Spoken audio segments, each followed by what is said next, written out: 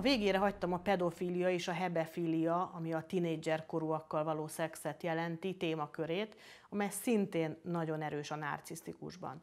Hál' Istennek a legtöbbjüknek csak fantáziában vagy látens pedofíliában nyilvánul meg. Gyakori például, hogy a narcisztikus emiatt gerjed szexuálisan is sokszor a nagyon vékony, gyermektestű, törékeny nőkre, mert ezek az ideáljai. De bizony vannak olyanok is, akik ezen jóval túlmennek.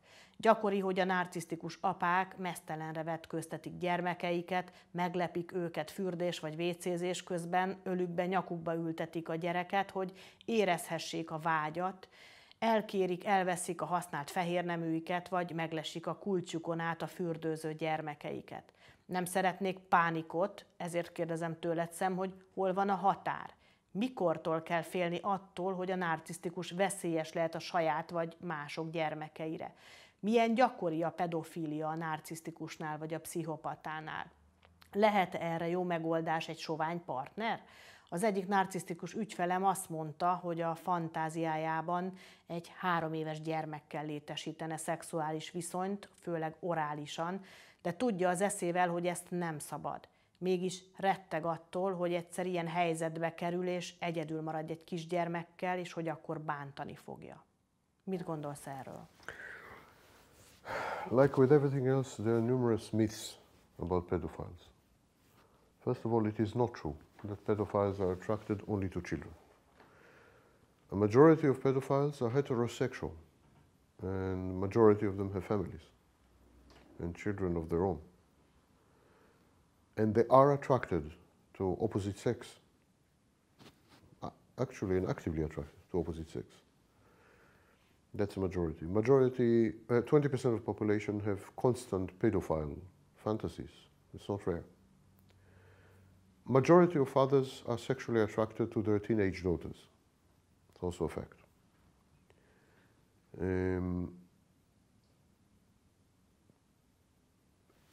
I said before, anything can be a sexual object. Your daughter could be a sexual object. Why not?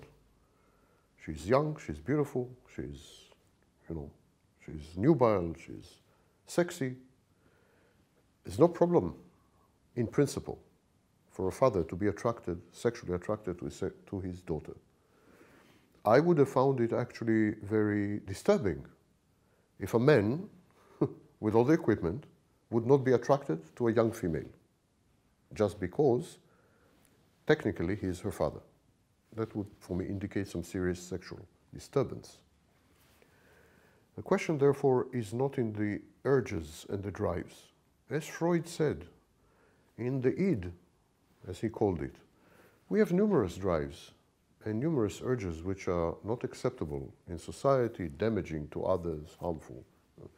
And it is our role, via the ego and so on, to control these drives, to moderate them, to modify them, to sublimate them.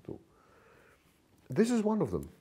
The drive to have sex with children is ancient, and until extremely recently, codified in the law. In Britain, until 160 years ago, in Britain, the legal age for marriage for a woman was 10 years old. 10. In Yemen, until a few years ago, was 12. In Afghanistan was 12. And so on. This is culture dependent. In the vast majority of the world, until very recently, a woman at the age of 12 was able to conceive, and the minute she had a period, she was able to conceive and was considered, eligible for marriage. The concept of childhood is a very new concept. If you read Charles Dickens, there's no mention of the word child. They used to be called young adults, young men, young women. Louisa May Alcott wrote a book. She didn't call it young children. She called it young women. The book is about children. If you read Louisa May Alcott's book, which is now a movie, it's about children. But she has no concept of children. She calls them young women. Because starting at the age of 4 or 6, depending on the people, went to work in factories to help the father, or in the fields. Or if they were already 12 years old, they had children. Now, the very concept of child is very new. As the concept of child was invented, again in Victorian Britain and in France this time, the concept of child was invented, we started to have prohibitions on certain interactions with children.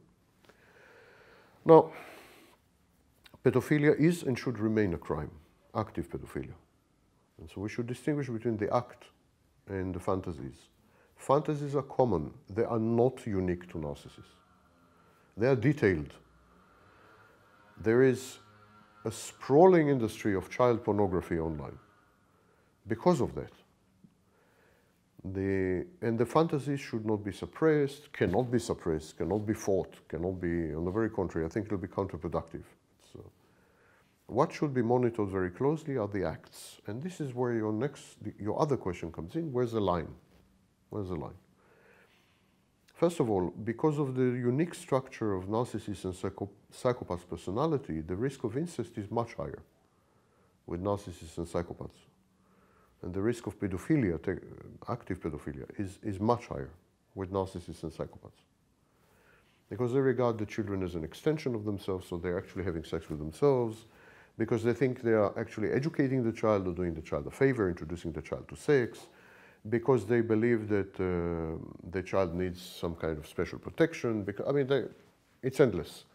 Very big risk with narcissists and psychopaths. So with narcissists and psychopaths, the minute inappropriate behavior begins to show up, the kind you described, with the bathroom and so on, this must be cause for serious alert, because it's a slippery slope, and the narcissist starts by entering the shower when the child is naked, and before you know it, he's having sex with the child.